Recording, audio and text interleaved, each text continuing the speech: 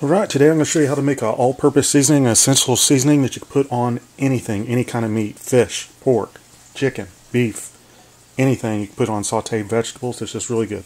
Alright, it's really quick and really easy. You can pick up all these items from just like dollar store or Walmart. Today I'm using pink salt, and you can usually find this. If you can't, you can just use regular like coarse salt. This is a little bit finer than a coarse salt. And then, whoops, half a thing of black pepper. So most of these are 2-ounce things. So I'm going to use about half of that. You just eyeball it. There we go. And of course, you got to put garlic in there, right? Half of that. All right. And onion powder, half of that. A bit more. This one's getting a little congealed there. There we go. And this is a little bit bigger, but this is ground paprika. This is a 3-ounce container, so I'm only going to use about a third of this. That's good. And because I like stuff a little spicy, I'm going to add some cayenne pepper in here. Not too much, because this cayenne's pretty strong. Let's put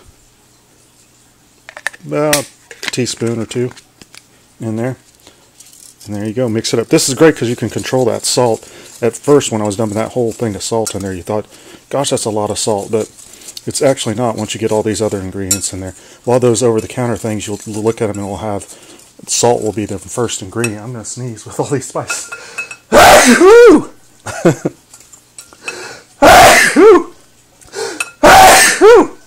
Alright, so you might sneeze. So and there you go.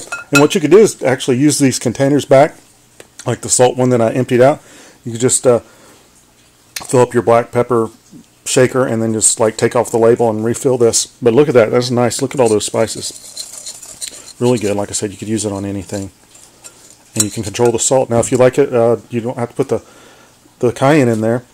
If you like it a little sweet, some people like their all-purpose seasonings a little sweet, so you could add, you know, a couple tablespoons of sugar in there just to make it a little sweet. Thanks for watching. I've got other food videos, so make sure and subscribe. Check back through my archive of all my other, there's a really good tilapia fish recipe that you may like. Thanks for watching.